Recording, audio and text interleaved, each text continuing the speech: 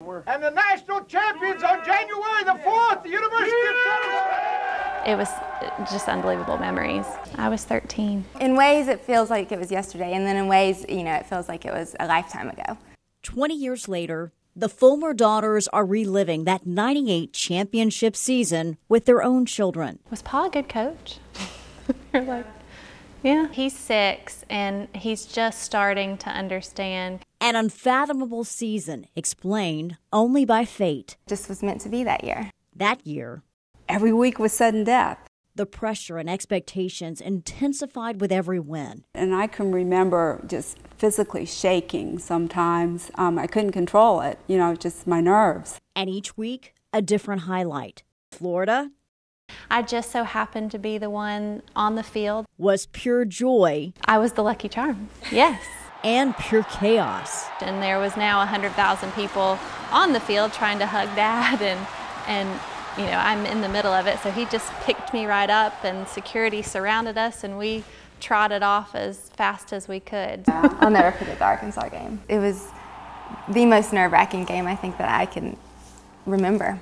Tennessee was losing with time running out. I went from my knees literally praying to hugging my mom and screaming. The Vols capitalized on a fumble and won with just seconds to go. And I really felt in my heart that we may go undefeated. I just felt it. And at Vanderbilt, they did, ending the regular season with a win. 11-0, 11-0. And I remember thinking, oh my gosh, we didn't lose. We haven't lost at all. And with an SEC title, the Fulmers headed to the Fiesta Bowl. I remember walking in and thinking, holy cow, we're actually at the national championship. We made a pact that win or lose, we would walk off that field together. And as those final seconds ticked away, it was almost like it went silent. It was a real prayerful time for me. I can remember actually standing kind of back away and just watching it and seeing my dad look up at the sky and just kind of being in disbelief. Undefeated, national champions. So special to get to see someone that you love reach that pinnacle of success and a lifetime dream. The celebration carried from the field to the team bus. He's going to hate me for saying this. Allison will never forget her dad's victory dance. So they just started dancing with the players. And I just remember as a 12-year-old, oh my gosh.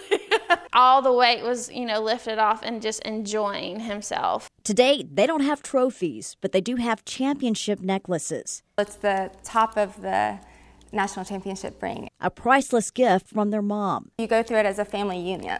I'll cherish it forever. And 20 years later, Vicky's only regret? I was thinking before the end of the night we'd have a chance to celebrate, and we never did. As soon as they landed in Knoxville, Fulmer left to recruit. And I just looked at him and I said, please, retire now. It's never going to get any better than this. And we still laugh about that. And he says, I should have taken your advice. Yeah, so.